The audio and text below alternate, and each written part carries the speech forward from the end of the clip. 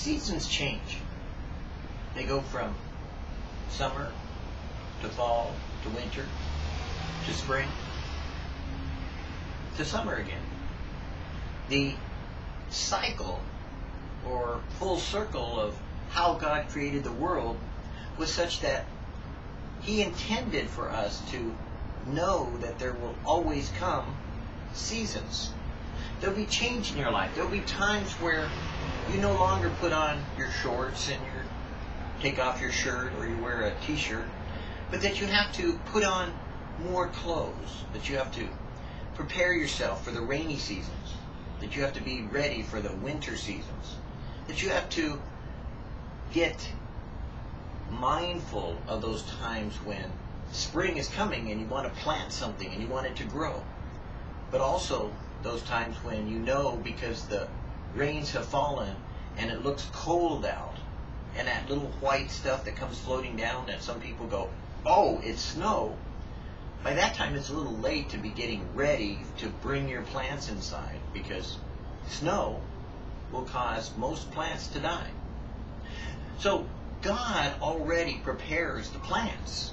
They have within their own genetic makeup the knowledge of the seasons. They adapt to spring, summer, fall, winter. They know and prepare themselves to go through these seasons of life. The creation that God has made in the world knows its seasons.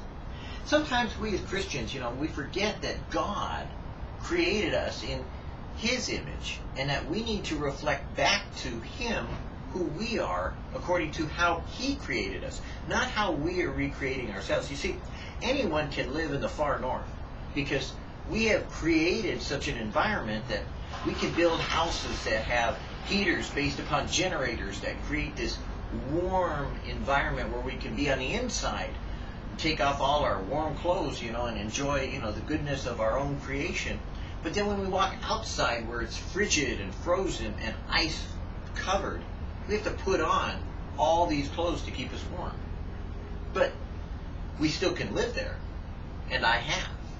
Or we could, live in the South Pacific, where it's always warm, more or less, and gradually our body changes and our blood's not as thick, like if an Alaskan goes to the South Pacific, believe me, he's sweating. But the point is that once he lives there for a little while, he adapts to it. He changes as God causes his body to adapt to the warmth. And so his blood thins and he becomes more adaptable to that environment that he's living in. The same thing is true when you go through seasons. You see, there's a time and a season and a place for everything under the sun. A time to be born, a time to die. There's a time that you should be prepared for. Jesus coming again. There's a time where Jesus isn't coming, and you should be doing the work that God has told you to do. There's a time when you should be involved with the world and its ways, so to speak, with God in you, and a time when you should pull back and spend time alone with God. There is a time for everything under the sun. And God has prepared you for that time. He has chosen you to spend quality time in His Word to understand the seasons of life, the seasons of your soul, the times that you're going to go through that you're going to need God, or you will need the church. You will need another person, or you will need a wife. You will need to have children, or you will need to have children of the faith. Because those things bring out a quality in you that you wouldn't have any other way. You see, God knows what you need. And He has adapted you and created you in His image to become part or one with what He's done in creation. You see, Jesus said it this way, that I pray that they may be one as I am in the Father, and the Father is in me. And that all of creation seemed to obey Jesus as He was here in the world because they recognized the Creator. When Jesus is in you, then you become more adaptable and more malleable. You become a little more in sync with what's going on in the world and in the spiritual kingdom that God has caused to come onto the earth, that He's going to set up when He comes back again. That you begin to look at creation, even though it's under a curse, a little differently. You begin to see that, wow, the leaves, they're turning color. Fall's coming. You begin to hear the rhythm, so to speak, of how God has created the world and its ways. And you begin to adapt your lifestyle to be the same as how God originally intended the world to be. Because you see, man is always pushing back against creation, wants to change it in some way, even genetically engineering it so that it can grow anytime, anywhere, any place. You know, drought resistant and all these other things. And I don't say there's anything necessarily wrong with that, but I don't say that there's anything necessarily right with that. Because you see, when God created the universe, He said it was good. Me personally, I'm acceptable of what God has created and say, hey, it's good for me, you know. Now, I'll admit that, you know, there are different plants and animals, and even myself, that's under the curse. And yeah, I'd kind of like that curse to be removed. But in order for me to do that, I must come into sync with God Himself. I must come into union with my Father in heaven, who created the universe, who created the world, who created the times and the seasons that we live in. And when I do that, when I spend the time to be with God, when I spend the time to talk to God, when I actually look around and I see, oh, this couldn't have just happened.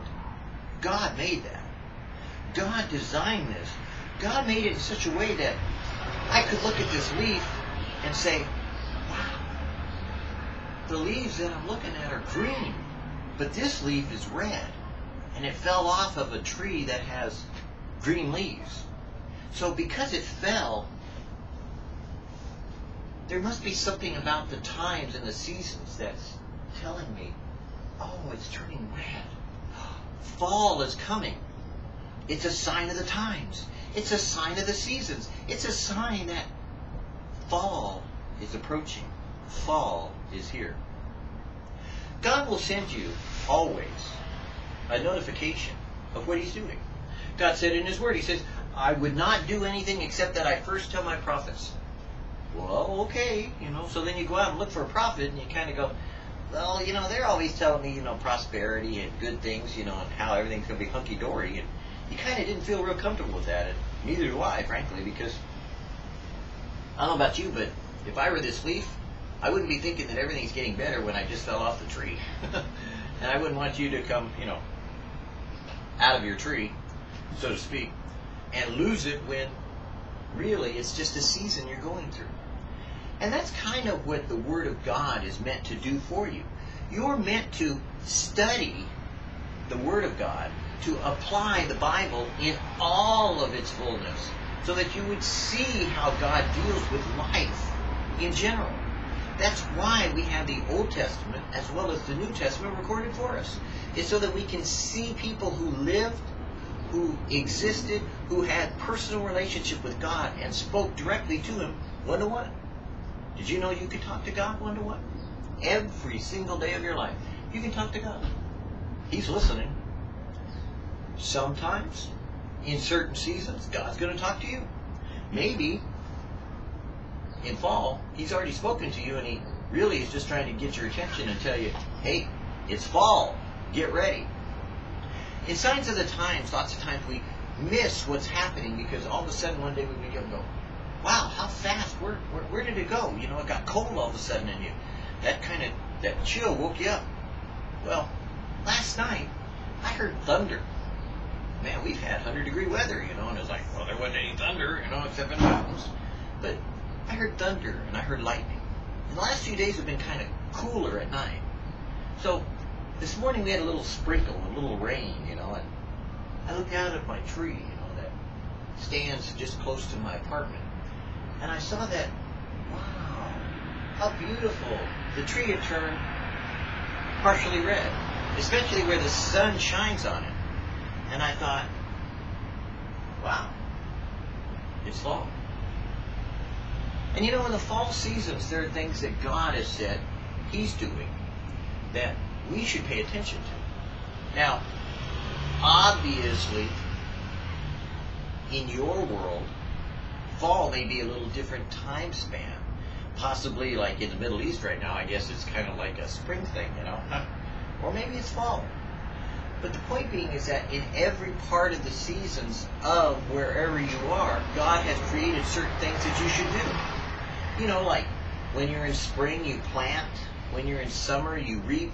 When you were, in spring you sow, but, and plant. But when you were in spring, or when you were in summer, you reap, and fall you kind of do harvest. You begin to harvest some of the fruits of the labor that you've done through spring and summer. And that's kind of where we're at now in fall. We need to pull in and to pull back and to begin to save those things for the winter. Because the winter, when it's long, when it's cold, when we can't plant and sow, when we can't really go out and get things, we should already have things in our barns. We should already have stored things in our life. We should already have prepared for those things that are coming upon our lives. Because you see, not only does the world go through seasons, but you do. Yeah, every year you go through a season, you get these emotional roller coaster rides, and you kind of figure out, well, you know what? In winter, I'm kind of a downer, because it's kind of like not as much sun. I need a little more brightness and lightness in my life. So you spend more time with brightness and lightness, a little more joy, a little more peace, a little more worship, and you kind of figure that one out. But then when you get older, likewise, you go through these seasons because you see, there's also a time for when you were born. A time when you were born again of the Spirit, that you became a spiritual being and you began to adapt yourself to God's timing, God's purpose, and God's design for your life. You began to walk in the Spirit. You began to talk in the Spirit. You began to move in the Spirit of God. And as you learned who the Spirit was and how He worked, you began to realize that He was leading you into certain things at different seasons of your life. When you were young and born again, you were just all into milk of the Word. Everything was like, oh, bless me, feed me, take care of me. And you kind of got the gifts of the Spirit, and you got all these wonderful little prosperity doctrines, and you played with them. And you had fun with them, and you dinked around with them, and you learned about tithing, and you learned about giving, and you learned about getting, and you learned about receiving, and you learned about doing things for yourself, and with yourself, and all those things. But then as you became less of a baby and more of a child of God, you began to grow up in the season of your life. And that season of being a baby passed. You no longer sucked your thumb. You no longer stuck your fingers in your ears. You were no longer rebellious, but you wanted to kind of do a little more. You were a little excited, so you got into worship, and you got into participating in those things that were easy to do. At your church or at your congregation or assembly or wherever it was that you decided to pick up the guitar and began to play. Or you took some lessons on how to develop as a drummer, or you became a worship leader, or you became a missionary. And you began to experience and experiment with different things that you could do in the body of Christ. And you had fun with it because you were a child of God. And during that season, it was wonderful. But then you began to get older, and you began to date and to get into relationships that weren't as easy. They were, matter of fact, a little challenging. People began to say things to you that you didn't like. They began to do things that you didn't agree with. You began to act like and become more like a child of God and a son of God because you began to walk with God in a personal, intimate way. You began to say, there's something more that I'm not getting. There's something I don't understand that seems to be conflicting with how I believe. And so you had to kind of deal with that issue. You either accepted what was going on in your life and you began to talk to God about it and kind of like, get some friction, but guess what? You had to still get along, so you learned how to develop relationships. You learned how that relationships aren't always about agreeing, but they're about coming together in a unity that God Himself places together. Where the two shall become one. Well, that was meant not just to be for marriage, but it was meant to be you and some other believer. Whether it be male or female was irregardless. It wasn't important. But it was about you and some other person becoming one with God. Because that was the way that church was intended. Because the marriage of the Lamb with the bride is all about how the church and Jesus come together as one. And it's a beautiful thing, and it's glorious because it is so diverse of all the different people that there are in the world that are Christian, that the beauty of how He brings them together is shocking to most people. And so as you learned in that season of life that you were growing up in, you developed also that idea that, wow, man, I'm not perfect. I need to be forgiven. And so you no longer treated yourself as like the righteous one that you thought you were when you were just a son of God, but you began to become developed fully as a mature man of God. And as you learned that you were a sinner and that you were saved by grace, you were no longer a child tossed to and fro with every wind of doctrine that came along, and the wind blew, and you didn't get all jumped up and excited just because something happened in the world. You didn't get all whacked out because the political scene had changed. You didn't become like, those people that just kind of get blown like sails, it's just every time the wind shifted, the sail got blown back and forth and just flapped in the wind. You weren't one of those people anymore. You were the mast that people could attach to, that you were a pillar in the temple of God. You became a man of God, solid and founded on the foundation of the Word of God. And as Jesus used you, you became more intimate with Him in a personal way that you never dreamed of, because you no longer saw Him as just the Son of Man, able to console you and to comfort you whenever you felt like, oh my God, I'm having a hard day. But rather you became, and He became to you, the Son of God, crucified, died, and rose again. You began to take up your cross and follow Jesus. You began to realize, wow, there's more to this Christianity than sucking my thumb. There's more to this relationship thing than just getting along with everybody, but that I have to actually lay down my life for someone else. And some of you have experienced that in marriage, and sadly in divorce. That you weren't able to lay down your life quite the way that you thought. And you've come up with excuses and reasons and, those developmental problems that you've gone through with God. And that God has changed you and made you into the image that He wants you to be now. And now you're kind of like struggling with it a little bit because you've gone through some of the fall of life. And you're reaching now towards the preparation time, that this older part of your life that you become a mature person. How have you adapted the wisdom of God into your life to become that person that people would call a sage or a minister or a man with God? That's what God wants you to be. He wants you to be fulfilled in the completeness of what He intended. So He's going to take you through seasons. God is going to take you through doubt, through fear, through rejection, through backsliding, through falling away, through falling forward, through falling down. God is going to pick you up. God is going to set you down. God is going to move you around. Because you see, the wind bloweth whither it will. You neither know where it's coming from nor where it's going. So too is everyone led by the Spirit of God. God chooses whom He uses, and when He does, He chooses to take them through a lesson process that is exactly the same as He does with creation. He takes those parts of your life that you have covering you. Because you see, you're a planting of the Lord. God said that you are a tree of righteousness. And as a tree, there's times where He's going to take your leaves and expose you to the winter, expose you to the light, and you'll be cold, and you'll be standing alone, and the bitter winds of life will blow on you. But the sap that's in you, those things that you pull from your roots and that you're able to express upward and to reach outward with the branches of what your faith is, will reflect back to God the fact that He planted you. He created you. He caused you to grow in the way that you should go. He made you into the person that you are today because He wanted you to go through these seasons. He wanted you to become the fulfillment of His destiny for you, because He is alive and you are fading. He must become more and you must become less. So as you get older in the Lord, as you go through the seasons of life every year, it prepares you for the seasons of life that you go through the volume of years that you have. Whether you be a baby Christian, just now getting saved, and you've been a baby Christian for a couple years, or a child of God, where you become a little bit older, terrible twos, and trying threes, and you later become a teenager, in the Lord. And you try out all these different relationships, and you experience them in some way, and learn something from them. Or whether you become a follower of Jesus, or whether you become a disciple of Jesus, or whether you are experimenting and learning to become a minister of God. But at some point in time, when you get old, you become a man of God, a man with God. And when you do, then it becomes less about you and more about Him.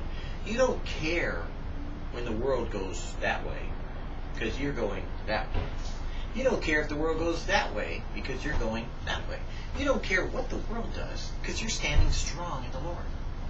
So whenever you see all these seasons of life that are coming upon the world to cause it to change, because it is coming to an end, and that sooner or later the seasons will change, Don't be surprised when fall comes into you, when fall is expressed to you, when parts of your life are taken away so that God could develop in you the strength of character to survive the winter that's coming. Rather, stand strong in the Lord. Be confident of that place that God has placed you in, and be assured that God is with you. Because as surely as the sun rises and the rain falls on the wicked and the good, God has caused you to come to this place in your life. God has developed in you the graces and the mercies that He wants you to have, so that you would be the planting of the Lord, the tree of righteousness. That in your season, yes, you will give shade to others and comfort, but also in the winter of your soul, in the fall of your life, you will also be the strength of God manifested to a world that doesn't know what to do. Trust in the Lord with all your heart. Lean not in your own understanding. In all your ways, acknowledge Him, and let Him direct your path. Let Him lead you in the seasons of your soul and direct you in the righteousness of God as He walks you through this thing we call life.